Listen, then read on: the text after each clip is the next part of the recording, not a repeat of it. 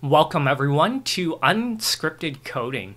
Today we're going to talk about Alpaca mainly. We'll dig a little bit into LLaMA, another model, but basically we're going to be talking about natural language processing artificial intelligence models that you can run on your own computer. Now, up to this point, everyone's been talking about OpenAI and GPT or chat-gpt. Those are all available over the internet. You're submitting something to OpenAI, and they will run the model on their massive computers, charge you, a fraction of a penny, and you're gonna get a response back. You aren't running anything on your computer. You aren't doing any of the work.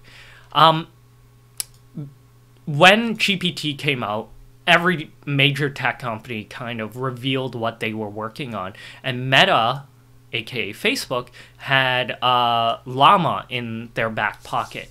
Now you'll notice that it's a 65 billion parameter model, which is quite a bit smaller than the several hundred billion parameters in GPT. But what's interesting is that Meta's version goes as low as 7, 13, 33 billion parameters, so quite small. But their size makes it possible for you to run this on your computer, your laptop. In fact, it's so not demanding that others have ran it on phones, like the Pixel series, and some have even run it very slowly, albeit, on Raspberry Pi devices. So you can imagine that any modern day computer should be able to run LLaMA at a respectable pace, not blazing fast, but will be able to provide some results. So you're able to run it locally on your computer. You don't need any supercomputers. You're not charged by the dollar. And the other thing is Meta has made this open source. So what we're going to be using is actually Alpaca from Stanford. There is a slight difference here, but essentially this one has been made very easy for us to install. And we're going to go through the process. I believe it's going to be very simple, but I'm not 100% sure.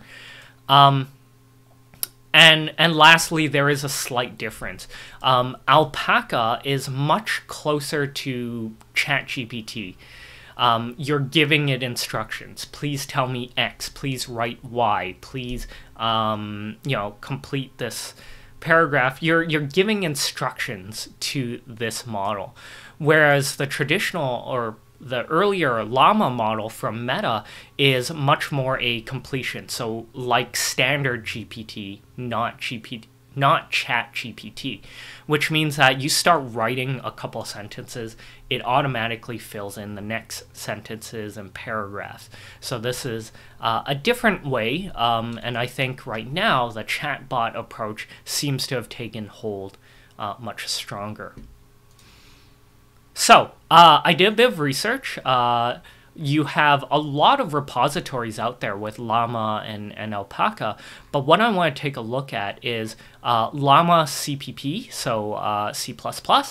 This one has made it possible for you to run it in a variety of places. So while Meta had made it open source, they didn't make it very easy for, you and me to actually make use of it. So of course, talented programmers, teams of contributors have made it possible, and they've built this C++ application. And since I'm more interested in Alpaca, you can see this is a fork of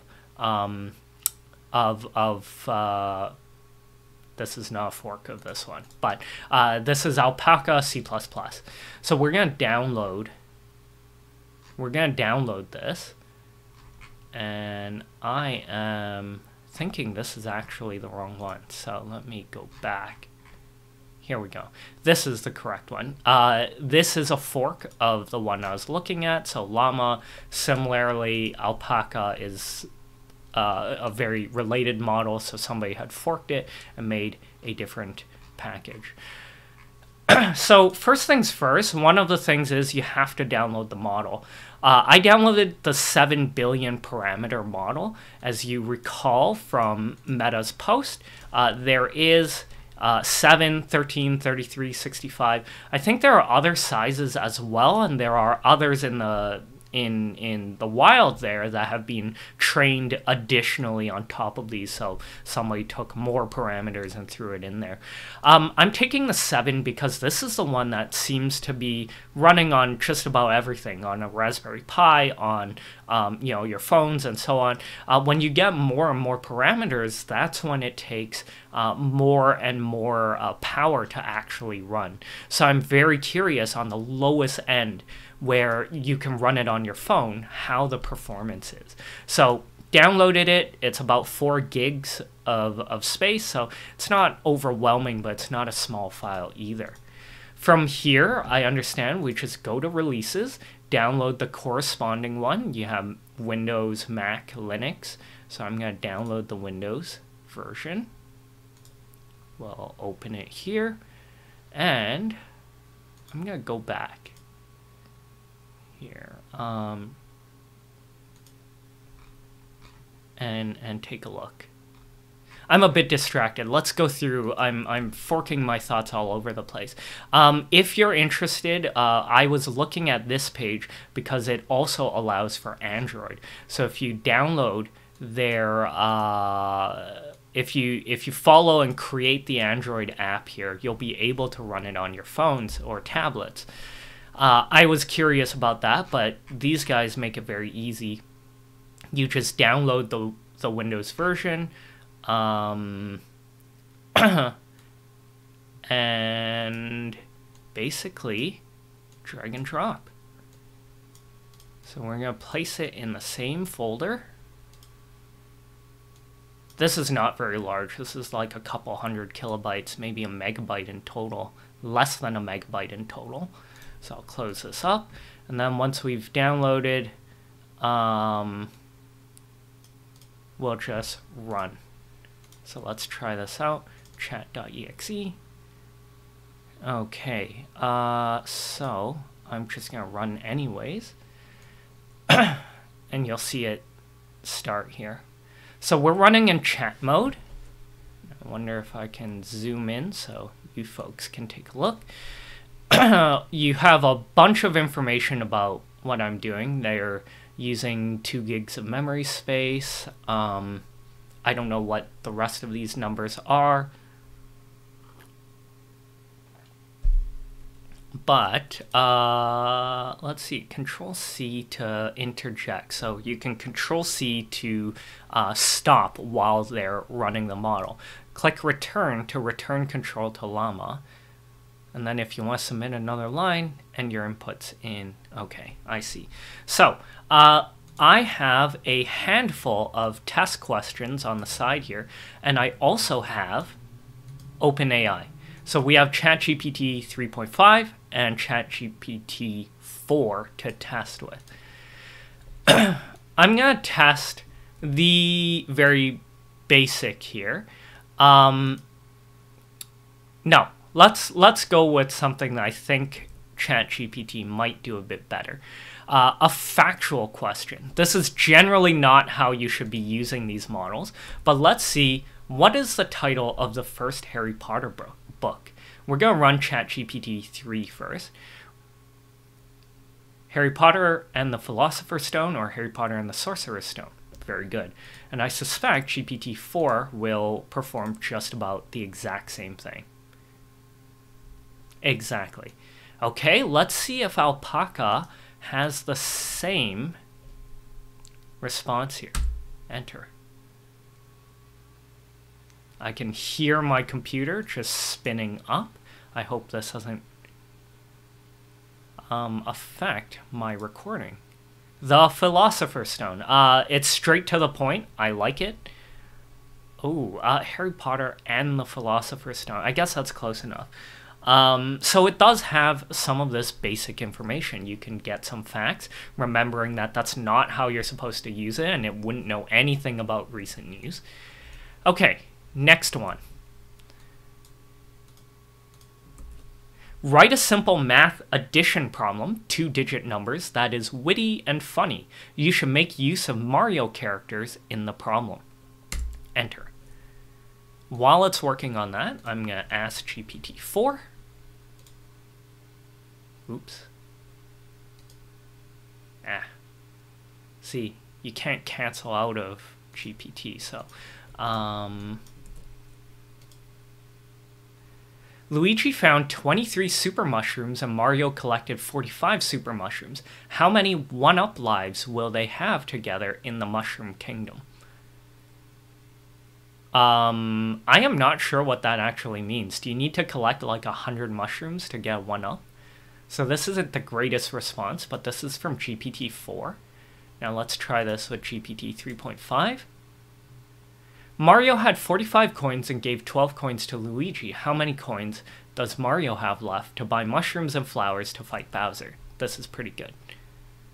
Okay, let's check out how Alpaca is doing.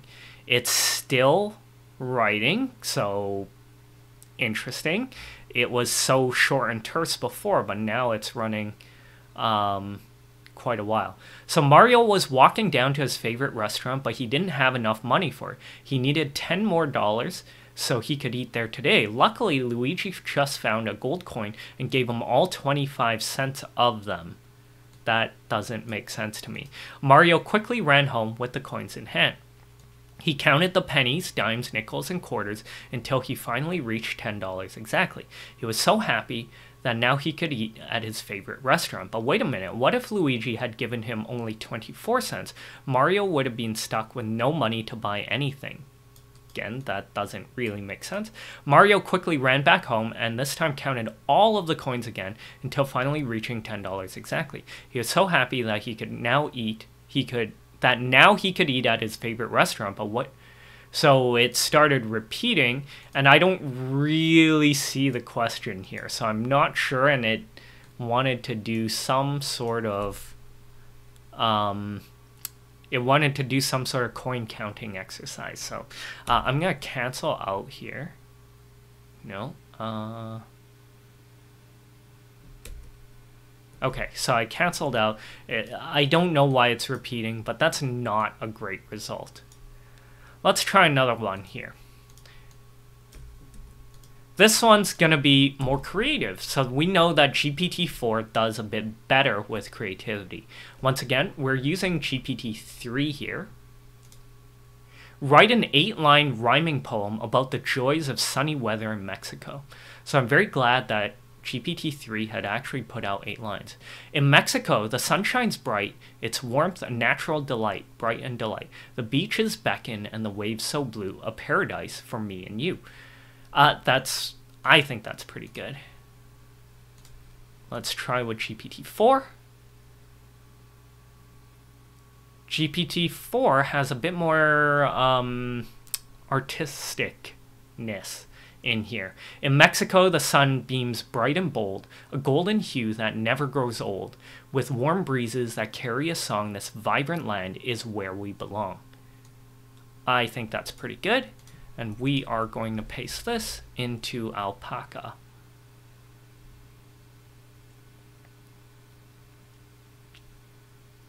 I can hear my computer spinning up again. I really should have done this. Ask Alpaca first, and then check with chat-gpt. So you can see that if speed and time is a concern, OpenAI has the advantage here. The heat is on, and it'll soon be time for fun. Sunshine brings out all our happy moods, you see. We can dance to music or just sit back with a drink. It doesn't matter what we do in Mexico. Isn't as good, again.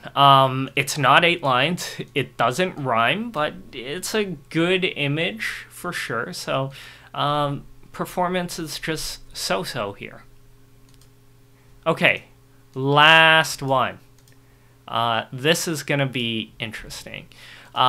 You see up here, if you want to submit another line, end your input in \. So I'm going to say, summarize the following paragraphs in 1 or 2 sentences, \.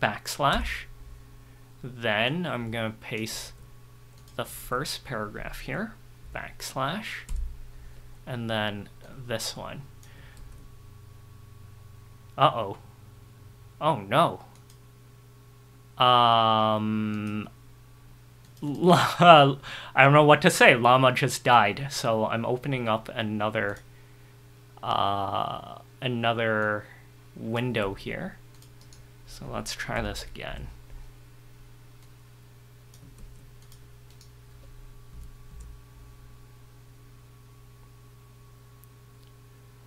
So it might just be too long. It died again.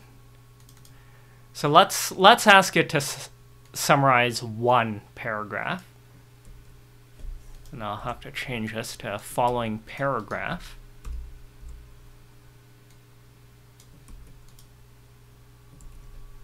And click enter. Oh man, it's dying. So I don't know, is my computer overheating maybe? I don't think so. It's much more powerful than a phone. Alright, I'm gonna start by asking GPT-4. And we're gonna open LLaMA again. And we're gonna ask that first question we asked about Harry Potter. See if it's just a technical error on my part, rather than... So something about summarizing is difficult, or maybe the new line. So I took out the new line and just threw it all into one question. Okay, I don't know what to say. This is not working out. So I'm gonna take out, you know what, paraphrase this sentence. So it is easier to understand. All right, I have a shorter prompt here. Paraphrase this sentence so it is easier to understand. Instruction following models such as GPT 3.5, chat-gpt, blah, blah, blah, have become increasingly powerful. This should hopefully be less long. So I'm going to copy here, paste this here, run it on GPT-4.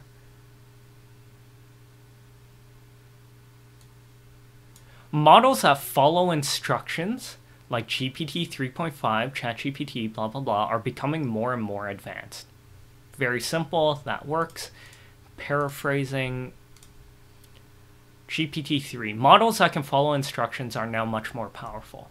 GPT-3, 4, they have very similar responses, and they're both good. Over here, instruction following GPTs, like, and that's wrong, like Text DaVinci 0.003 are becoming more sophisticated with each passing day as models such as GPT, chat-gpt, chat, and Bing chat have become increasingly powerful. I mean, that's acceptable. I don't think it's any easier to understand, but it is a response. And then here, they're starting to write some other random stuff. The answer is yes. The Gauss law states that the total electric charge, like, this has nothing to do with anything. So I'm very... Oh, I think I must have clicked enter. So it's trying to figure out what to do with that empty space. So no, let's not hold this against Alpaca, but you can see the responses that we've gotten. So let's sum up now that we're hitting 19 minutes. Alpaca's really interesting because it's open source. That means it's gonna get better.